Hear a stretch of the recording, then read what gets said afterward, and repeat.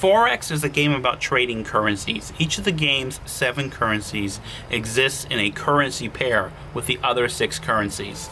So JPY CAD, that's a currency pair.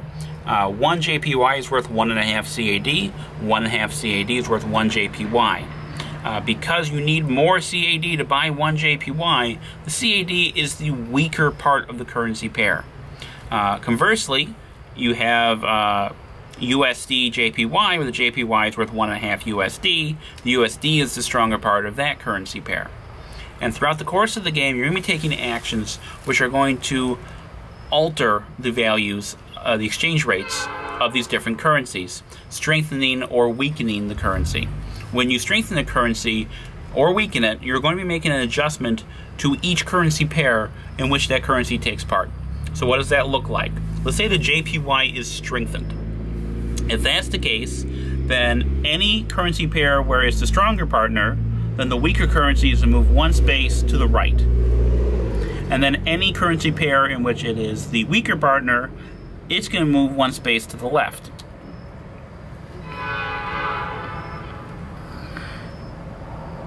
And that's got one. There we go. Conversely, when a currency is weakened, you can see movement in the other direction. So these would move to the left and these to the right if the JPY was weakened. So on your turn, you're going to be taking one of 4 actions. The first action you can take is you can invest in the currency by buying a certificate, a stock in that currency basically. You're investing in that world economy. So if I invest in the JPY, then I'm going to make that adjustment where the JPY gets stronger. So we're going to strengthen the JPY as such. Now, as part of that single action, you can buy 2 stocks, but they have to be for different currencies. So I can't buy 2 JPY in one go, but I can buy a JPY and a USD.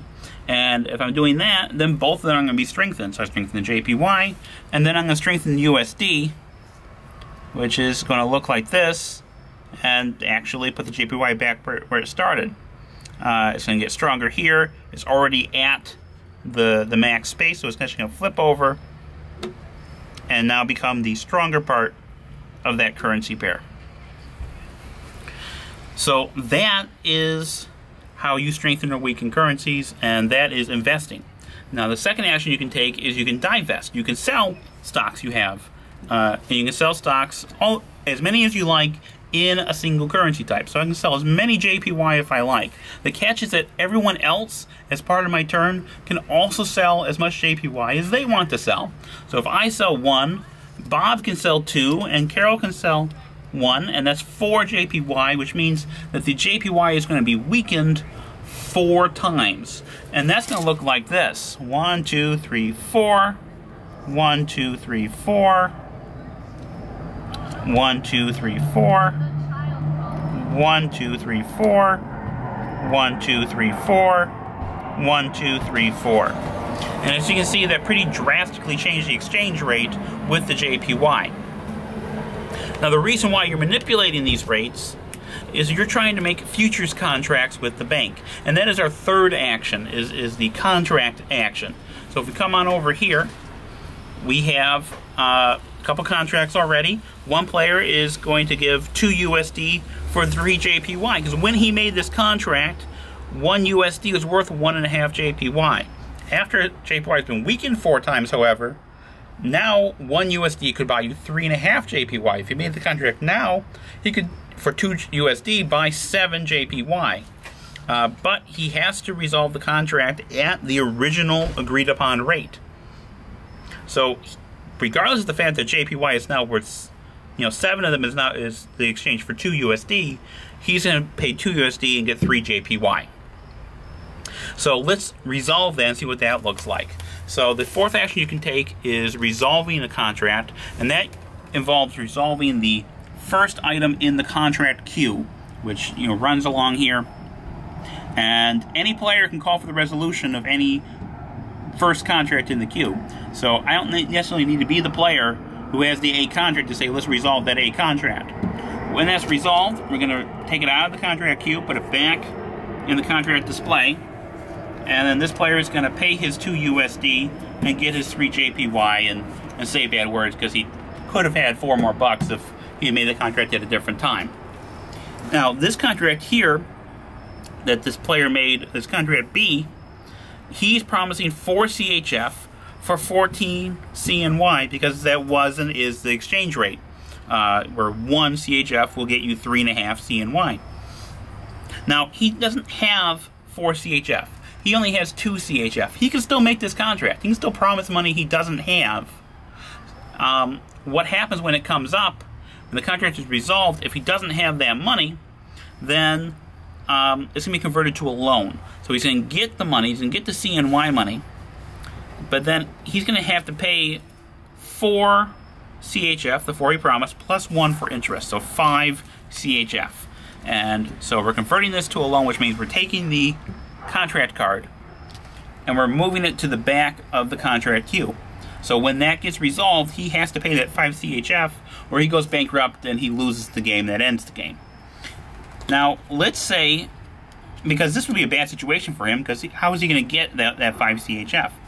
Well, let's say that before that happened, so before this was converted, he made another contract, in which case he would reuse the A contract card and would put it at the back of the contract queue.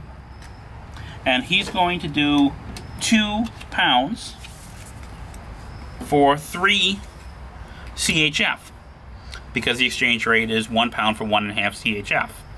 So now what happens, if we go back to the contract queue here, the B contract is resolved and turned into a loan where he's going to pay the 5 CHF. But before the B contract is going to be resolved, the A is going to come first. And in that contract, he's going to give his 2 pounds to get his 3 CHF, bringing it up to the 5 he needs to pay off his loan. The other thing in the contract queue are these dividend cards. And this is basically the timer of the game. When one of these is resolved, you remove the top card, you pay dividends for each stock you have, so $2 of whatever the currency is for each stock you have in that currency, and then you move the stack to the back. And these eventually run out. When the last one is resolved, any contracts behind it in the contract queue are immediately resolved one after another, and that ends the game.